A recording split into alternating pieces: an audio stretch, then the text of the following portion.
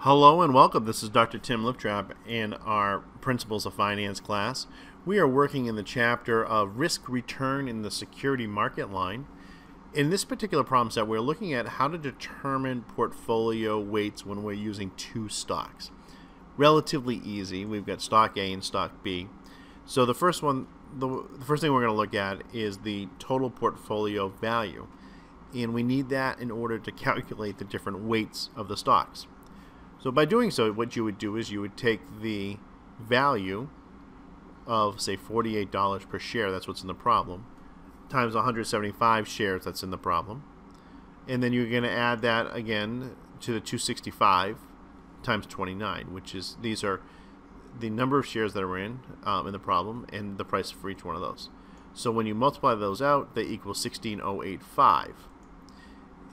Then all you need to do to determine the weight of any particular stock is you take that stock, say we got 175 shares, and you multiply that by the price of the stock. So that gives us the value of $8,400.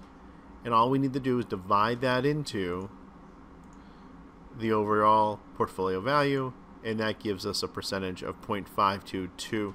So that stock is weighed at 0.522 of the portfolio, and the other one is at if you do the same thing, it's 0.4778. When you add these together, it should equal 1 or 100%.